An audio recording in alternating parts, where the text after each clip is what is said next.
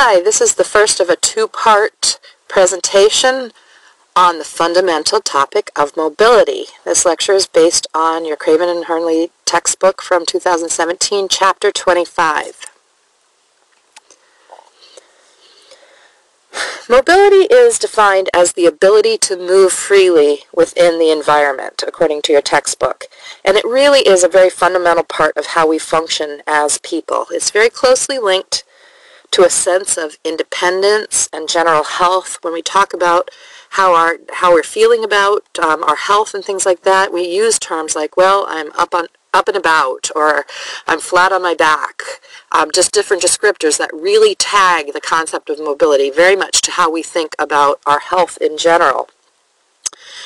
One important thing to think about when we're talking about the concept of mobility is that it is on a continuum. So it's not an on and off thing. We're not just either mobile or immobile, but we have at one end of the continuum full mobility and at the other end complete immobility, and we can be anywhere on that continuum in between.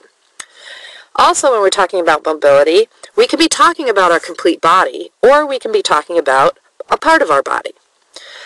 We could have maybe a single limb that is immobilized. Maybe someone's fractured their arm and they're in a cast, and that part of their body is immobile, even though they're still able to get up and ambulate and walk around and be active in other ways. Or perhaps you have experienced or been around somebody who's experienced, say, Bell's palsy, where they have partial immobility of part of their face that affects their speech, chewing and swallowing, their nonverbal communication, their self-image, and things like that. But that would be a part of the body, and in other cases we're talking about the complete body. We also can have different timelines related to mobility. Sometimes it's temporary, like the example of a cast, or even Bell's palsy, which tends to resolve. Sometimes it's progressive. There's a lot of neuromuscular diseases that you've probably studied already in pathophysiology that are progressive in terms of the impact on mobility. And sometimes the immobility is permanent, such as in the case of stroke or some sort of neurologic trauma. Normal mobility is really dependent on a couple of different things, and one is a functional musculoskeletal system. So structurally, this includes the bones that provide framework, our skeletal muscles that allow for movement, the synovial joints where those bones articulate, tendons which connect our muscles to our bones, ligaments which connect our bones to bones. So all of those are important. It's also important that they be in the correct alignment or posture. So good alignment means that there's no unusual stress on the joints and muscles. So this requires not only an intact musculoskeletal system, but also requires an awareness of one's center of gravity. So issues with mobility are not limited to conditions that involve the musculoskeletal system. Another major player would be our neurologic system. And in particular, we have some structures that play important roles in our balance and in coordination of movement, and those would primarily be the reticular formation, the vestibular apparatus in the inner ear, and the cerebellum. When we think about the characteristics of normal movement, one of the things that we recognize is the importance of range of motion. That normal movement requires full range of motion, where joints can move through the various planes that they are designed to move through. Joints need to be kept actively moving in order to maintain mobility. And there's actually some great a box 25.1 and a table 25.1 in your book that remind you of some of these things that you've probably studied in other places, but just being comfortable with the language when we talk about different range of motion of joints, flexion and extension, and even hyperextension, abduction or moving away, adduction, moving towards the middle of the body, rotation, whether that's internal rotation or external rotation, supination, going face up, or pronation, going face down, all different terms that you want to make sure that you're comfortable with when we're talking about normal movement in terms of full range of motion. Another important aspect of mobility is ambulation or walking. Walking is actually a fairly complex activity. It requires the coordination of a lot of muscles. We need equilibrium, balance, proper posture, all of those things to walk. If you've been around a toddler recently and watching them just learn to walk, you get a sense of all the work that happens as a young baby learns how to coordinate all the different muscles that are involved in walking. So when we look at how somebody walks, we refer to that as their gait. And the normal gait has two phases in it. A stance phase that includes a heel strike, mid-stance, and push-off, and then an overlapping swing phase with the acceleration, swing through, and deceleration. I've actually posted a short YouTube video for you to watch, and I'd suggest that you watch that after you view this particular PowerPoint. That is someone explaining and demonstrating some of the different types of gaits, and we'll talk about some of those words in just a few minutes. So when we think about different factors that affect mobility, there are many. And I've listed just some of them here. Your book describes these as well for you. One of the factors that affects mobility is the need for regular exercise.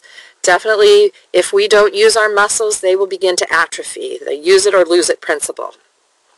Proper nutritional status is important as a factor that will affect our mobility.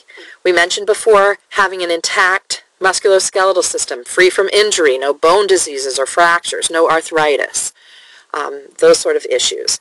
Proper innervation. Obviously, we need our brain to be talking through our spinal cords to our spinal nerves and then out to our periphery. Circulation and oxygenation will affect mobility.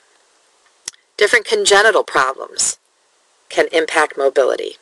Even affective disorders, things like depression. So certainly depression has a negative impact on mobility as you think of people who are depressed and tend to just be sitting. There's also therapeutic restrictions that affect mobility. That can be generalized, such as perhaps a woman who's pregnant and is having some bleeding, and so she's put on bed rest for that time. So that is a therapeutic restriction. Obviously, it's for therapeutic reasons, but it does definitely affect mobility in a generalized way. Or a therapeutic restriction like a cast, as we mentioned earlier, that will restrict movement or mobility in just one part of the body. So what happens to us when our mobility is altered? What are some of the manifestations we see of altered mobility? One of those things is definitely decreased muscle strength. As we mentioned in the last slide, that disuse atrophy that occurs when we are not using our muscles and they begin to decrease in size. We see changes in muscle tone. That can happen in either direction. We may see hypotonicity or a flaccid change in muscle tone, but in other circumstances, depending on the innervation, we may also see spasticity. So we can see changes in muscle tone with altered mobility in either direction.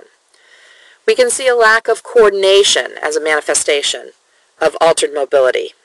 This is often due to trauma or disease that affects the cerebellum. It can also be caused by alcohol and some other drugs. And some words, I just have a little glossary over there on the right of some words that you want to know.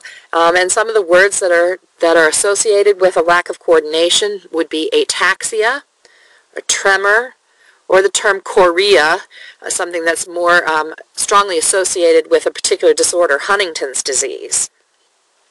Another manifestation of altered mobility is altered gait. And I've listed, again over on the right, some different descriptors of types of gaits. Ataxic gait, a spastic gait, a waddling gait, a hemiplegic gait, and a festinating gait are just some examples. And you will see these described and demonstrated in the YouTube video that I linked and left on our course website. Another manifestation of altered mobility is falls. All of the above problems will contribute to an increase full risk. We also see decreased joint flexibility. That occurs in immobilized joints. The muscles actually shorten and fibrotic changes lead to decreased mobility. Pain on movement. Pain on movement is both a cause and an effect of altered mobility.